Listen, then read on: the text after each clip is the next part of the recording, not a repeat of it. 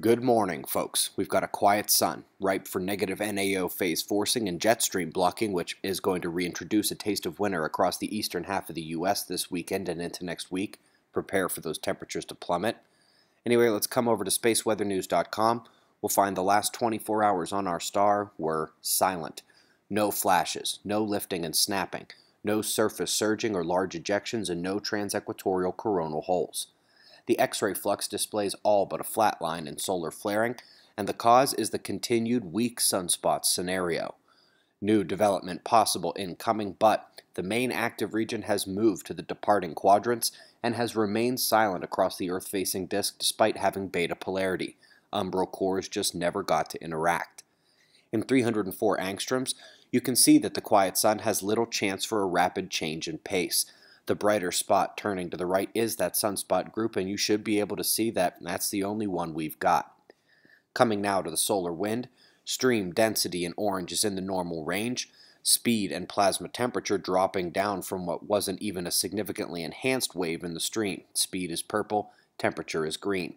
In fact, the shift in the phi angle, the blue line, is all that brought the KP index back up off the floor after 9 hours at 0 to end the day yesterday.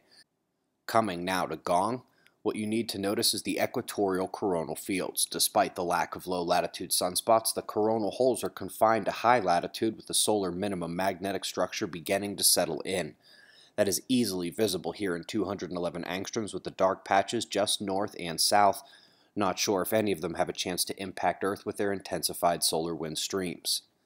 Let's take a peek now at some space news from the last day.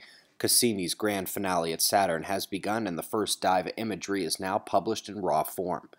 Further processing in the remaining dives will eventually offer a full suite of close-up observations of Saturnian meteorology.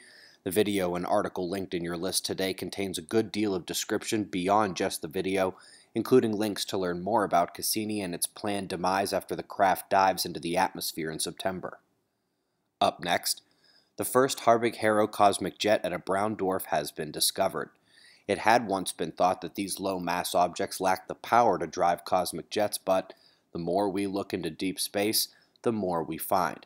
The pictures are pretty, but it is a Tier 1 complexity article for a layman. Last bit of space news, Vista took a peek at the small Magellanic Cloud, and the ESO has put out a release detailing the results.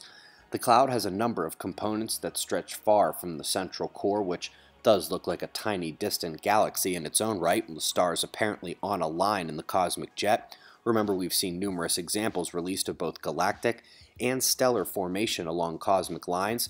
You might remember the Pearls on a String story from a few years ago. It is worth taking some time and peeking through to see some of the non-homogeneity of object distribution in the cluster, as well as getting a feel for the transition between the optical wavelengths and infrared wavelengths of the electromagnetic radiation spectrum. Eyes open in the southeast U.S., that system is drawing from significant atmospheric convective potential energy in the Gulf and will transform the Gulf moisture into serious storms by tonight. Floods and severe weather risks are high. We'll have the rest of the world's weather as well as shots of our star to close. It's 4:55 a.m. in the new Valley of the Sun. Eyes open, no fear. Be safe, everyone.